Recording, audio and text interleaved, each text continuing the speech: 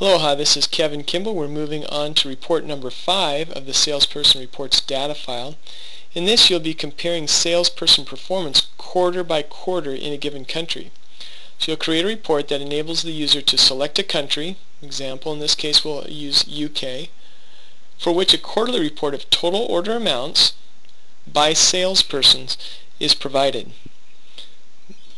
Let's go ahead and get it started. We'll choose Insert, Pivot Table, accept the range here, and in this case we're going to bring the quarters down.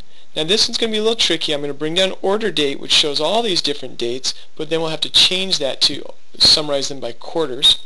Don't worry, we will be able to modify that in a moment. Bring salesperson down, and then the order amount we can just click on and it'll bring it into the values here. Now, as you can see, this isn't a very pretty report just yet, but now what we can do is we can click on order date and we're going to be able to modify this. So let me just change it just for a second. I'm going to right click. I left click that this time. Right click, and I want to group. Okay, so right click and choose to group, and as you can see here, you can choose to group in different ways. I want it to group by quarters. Okay, now if I hit OK, now I've got it down to quarters. So you see that? So it's a right click of the order date. You want to group it, and you can choose. You can choose by days or months or years or whatever.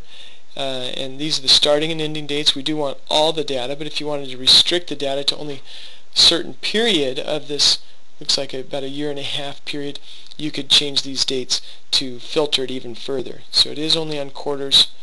Make sure that's clicked. Hit OK. Now we're down to quarters. But we want to only do this for a given country. So if you only want one country, you can bring it down to the page, and then up here in the filter for country we can just choose UK. So now we've got a report that for the UK shows all sales in each quarter by salesperson and their respective amounts. And you can spend some time beautifying that if you want to, but I think that's pretty much it for this. So we will call this, give this a name, D5, and this is sales person by quarter sales UK. Okay, so that's it. Aloha.